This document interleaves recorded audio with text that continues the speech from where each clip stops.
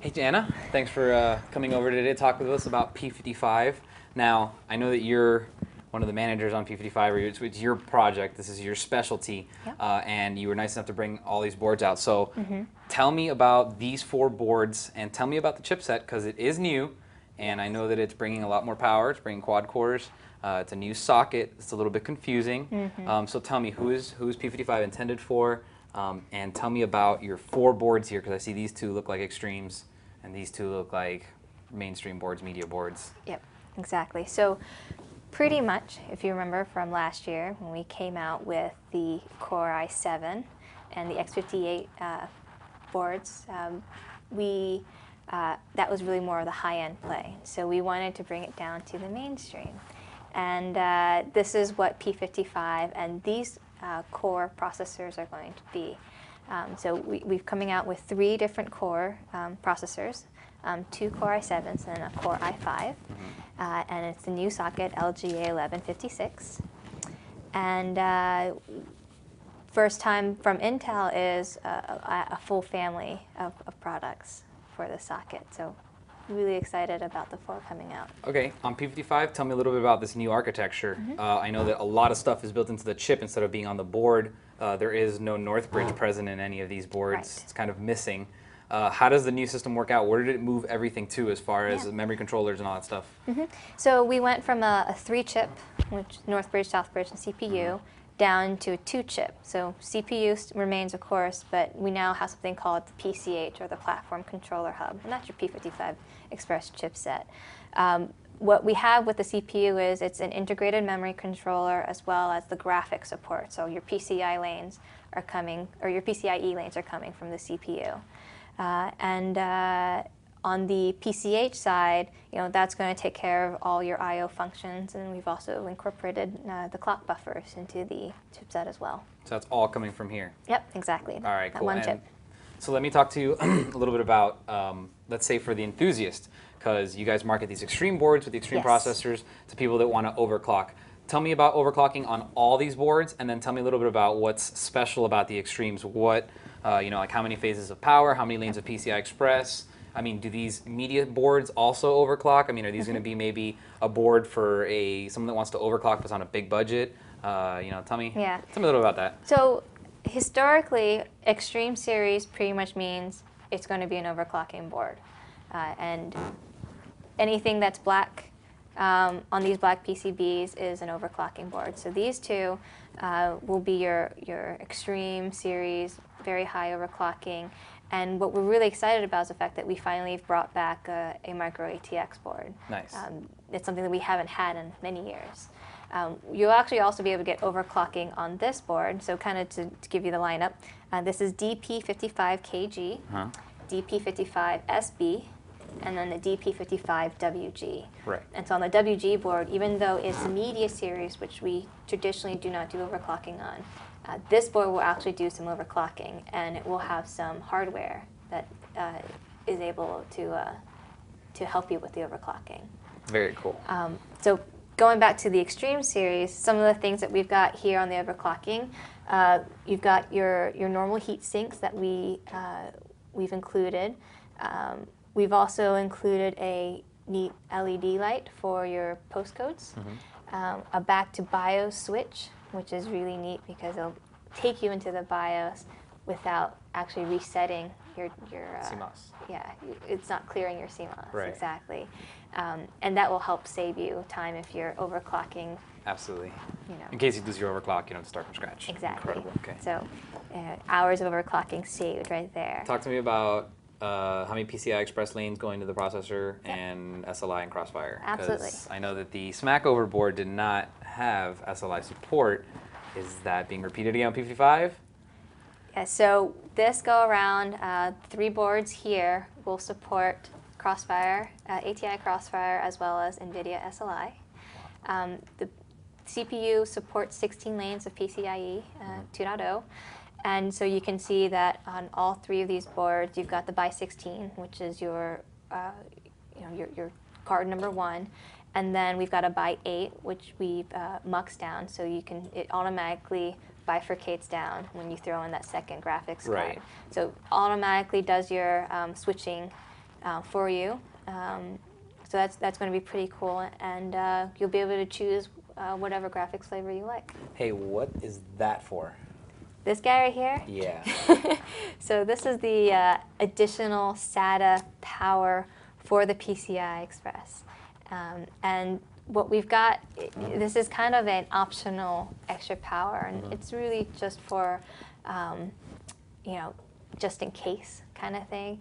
You know, Intel's really big with, you know, wanting to make sure that everything works well for your board, you know, all your components. So this is just extra power for your PCI Express add-in cards. All right, cool. Tell me a little bit about the IDCC and, you know, basic run of the functionality. I mean, what you're allowed to tell me. Sure. So IDCC is the Intel Desktop Control Center. We've had this piece of software for almost all our Extreme Series boards for a couple years now. What we introduced on the DX58SO board, which was the original Core i7 board, was the ability to auto-tune, and it's a single one button. You let it run for as long as 2 minutes to a couple hours, right?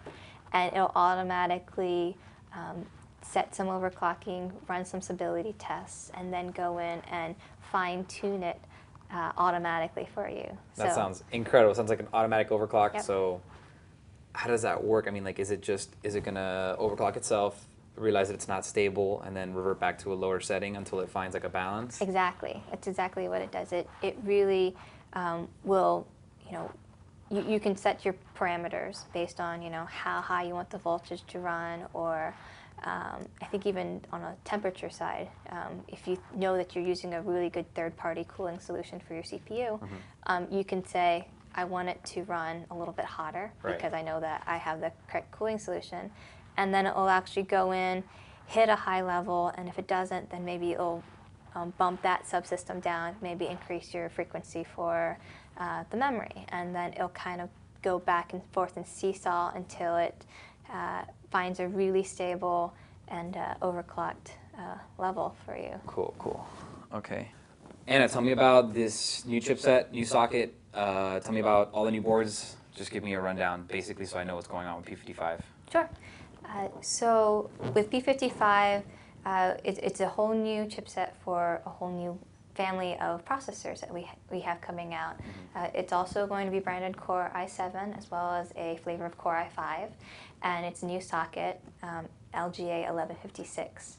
So you can kind of see on the board that we've got a two-chip solution, so there's no more north and south bridge. We've only got this one little guy here that handles your I/O and your clock buffers. And then the CPU actually has the integrated memory controller as well as the PCIe 2.0 controls for the graphics. And so, it's going to be a much, compact, energy performing. I was looking for the North Bridge cooler and I couldn't find it. Yeah. I'm like, what's going on here? Exactly. And so from the motherboard side at Intel, with this go-around on the P55 chipset, we decided we wanted to do a whole family of boards. So you see here, the two black boards are the Extreme Series, and then the two blue ones are the Media Series. So just kind of go down the line. This is the DP55KG, the DP55SB, DP55WG, and then the DP55WB.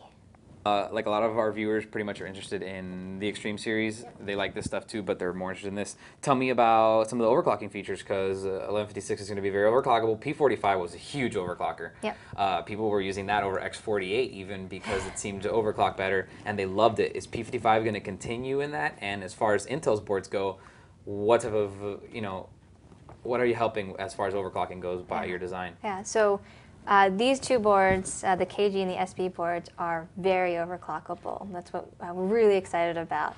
To kind of start, you see that we've got these heat sinks on the 6 VRs here, and you pretty much can count it. It means that we've got a 6-phase power for the VR.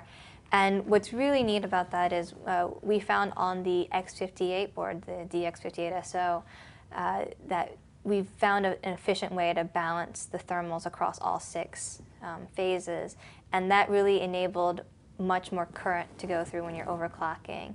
And these, the great thing about these heat sinks is that they're, they're very sturdy, they're solid on the board. If you're shipping, you're buying it online, it's getting shipped to you, you know it's going to come, it's not going to pop off by accident, that sort of thing. And then some other things we've got, we brought back the LED light for your postcodes. Very nice. That's on board on both of them. And we've also got this back to BIOS switch right here on the back here. And the cool thing about the back to BIOS switch is that it isn't a clear CMOS button. It's not. It isn't. You're overclocking, and then something messes up, and you can't seem to get it stable enough to even get into the BIOS. Right. So you hit this button, and it'll take you to the BIOS on default, but it's not going to reset all those values. Oh my gosh. So what you'll be able to do is, bump down that voltage that you hit the last time. Right. And it'll take you back into a more stable level, so you won't lose hours of work. Exactly. That is awesome. Something else I noticed. What is this thing over here? Yeah. So that guy. Yeah. So it should actually be on this one as well. This is a pre-production, so you won't see it on this guy. It should be right here. What it is and what it will be is a Bluetooth module that's been integrated on the board. Really? Mm-hmm. And it'll come with, you can see these little pikes here, or spokes here. It'll come with an antenna that you can run to the front of the chassis, so you can get really good radio signal. So we'll have the integrated Bluetooth option for your board. I think that's the first motherboard Bluetooth, right? I don't think I've seen one. I haven't seen one. That's extremely cool. Also, tell me about, I see there's, on the Smackover board, you only have 6 SATAs, right? Yeah, for SO we only had the 6. And so now you have a different one, but that means you had to add another chip. Exactly. So both the X58 and the P55 chipset only supported up to 6 SATA ports. Right. So we've included another, driver to support an additional 2 SATA ports on the KG board, as well as the eSATA going out the back. And these are like a what, Marvel or J Micron chip? Yep, we use a Marvell driver and chip. Cool. That's good. You want to mention the light up skull? Yes. Go for it. Another cool feature that we're pretty stoked about on the KG board is this cool skull here at the edge of the board. And what's neat about it is on the other side you can kind of see we've got these little lights here. Oh yeah. When you got it plugged in, you got it turned on, it'll actually glow through the board, and the whole traces and the eyes will kind of light up, and you can make it like glow or blink with like the hard drive. Really? Yeah. So how do you control that through the? You control it through the BIOS, so you can tell it to be on, off, or that is so make funny. it blink. Yeah. Very cool. Just an extra little bit of flair for you. Speaking of BIOS. Yes. Have you guys done anything with the BIOSes? Yes. We've continued to make Extreme Series BIOS very overclockable, but we actually wanted to make even more. So we've really included more features, more options. We tried to make instructions to it a little bit clearer. That's good. And we've even included much more granularity in your voltage settings, and also let you have a higher voltage ability. So it's really for the power users, folks that know what they're doing with a great cooling solution. Right. You'll be able to really hit some very high. Out of curiosity, do you have any idea how high the voltages can go for V-Core on the boards like this? I mean, do you give the options for the people that are gonna like pretty much destroy the board with extreme cooling, like liquid nitrogen, or not that far?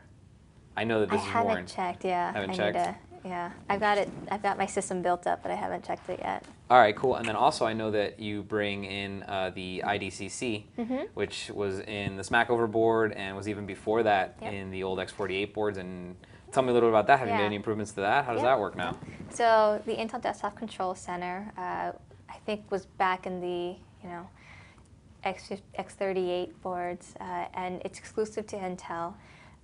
What we did was, for DX58SO, we created this one-touch auto-tuning capability. So in the past, all you could do was go in, it would monitor your voltages, your fan speeds, your temperature, Now with IDCC, you'll be able to, hit that one button auto tune, and it'll cycle through and overclock your system for you without you doing anything. Wow. Yeah. That's pretty impressive. Do you want to talk about DP55 SB? Yeah, kind of did a little bit, but so That's this guy, SB is this guy. why do you? You just want to talk about it because it's extreme and micro? Okay, cool. You didn't have one for, oh, I know you didn't have one for X58, and there was not one for 48 either, right? A micro extreme board? Yeah, this is the first micro ATX board in the Extreme that we've had in, I'd say, 5 or 6 years. Oh, there used to be one before? Yeah, like way what, back in the day. Prescott or Penny 4 or something? Yeah, Wow. I wasn't even in Intel at the time. Right. Right. So the really cool feature about this one is the fact that it is a micro. You lose some of your expansion slots, but it still runs SLI, and it's great for your, LAN party rigs, things like that. For Portable, yeah. Very portable. And still has all the same features as far as everything else goes. Yep, Six-phase exactly. power, back to BIOS, LCD poster. Yep. So what are you using? PCI? What was that? You're using a PCI? Yep, you lose 2 PCIs and a by 4. No one uses that anyway, so it's pretty cool. That works out very well. Okay. And then what's up with the WG, the DP55 WG? Yep. Exactly. So blue means it's media series, which means it has, everything on the audio and video wise of the Extreme series boards. However, this isn't your main overclocker type of board. Right. But what's new with this media series board is that we did introduce a little bit of overclocking. So the BIOS is overclockable. You'll see it still has the back to BIOS button here, Nice. and the LED for your postcode. Nice. SLI and Crossfire are also available for the board. Okay. So it's still going to be a really solid board for folks that want to maybe start try overclocking. Right. But may not want to, They're not sure if they want to be an enthusiast in overclock, but they do want to have a gaming rig, so they can start with SLI or one card and then SLI and then get into overclocking. They're not limited to not overclocking. And then what about this board? This is the same deal but micro again? Actually, this board we've really pulled out. We've almost stripped this down. What we want to do with this board was have an option for folks that wanted to get onto Core i7 and Core i5, but wanted a more price, sensitive type of system. Get the high quality processor, the fast speeds, but in a budget price without all the extra stuff they're not going to use. So they still have PCI Express 2.0. Is that X16? This is your by 16. Doesn't do dual graphics, Right. but you'll get the great performance of the latest processor, and it still has, of course, your 4 DIMMs of memory for DDR3. Right. And all the support of USB RAID 1390 or 1394, 1394. All the support that you'll get from the other boards as well. Right, just cut down in price. Yep. One more question back over here. Memory, native support, how fast? Yes. So the the CPU on the support side is 1333. But these 3 boards, because of the overclocking capabilities, we are claiming 1600 or more. Right. And I think our engineers internally, and this is for you, but engineers internally has gotten it up to like 2400. Like they've gotten it pretty high. But if you pop in a 1600 megahertz DIMM and you select XMP, it'll automatically run at the right latencies. Yep, absolutely. Right. That's what I consider to be native. You pop it in with nothing more than a click, it'll run there. Yep, absolutely. All right, cool. Yep. So native Very cool. 1600, and then everything else is gravy. Awesome. And new box. New box. Did you have some input on that? Yeah, a little bit. So we wanted to, from the, I think it was X48, DX48BT2, we started incorporating this new skull. Skull, yeah. So we wanted to kind of update the skull, and I apologize that it's all beat up. Sorry. Shipping is not as friendly as I thought it would be. And so we've got the new skull logo. We've got our new badges, as you started seeing already. And you'll be able to get some more information at your local retail stores that get you some more details. But we're pretty stoked about the new skull logo here. Good job, good job. Hey, thank you very much for coming out and talking to us. Thank you for having me. Appreciate it, Anna. Some deal of all the stuff we did.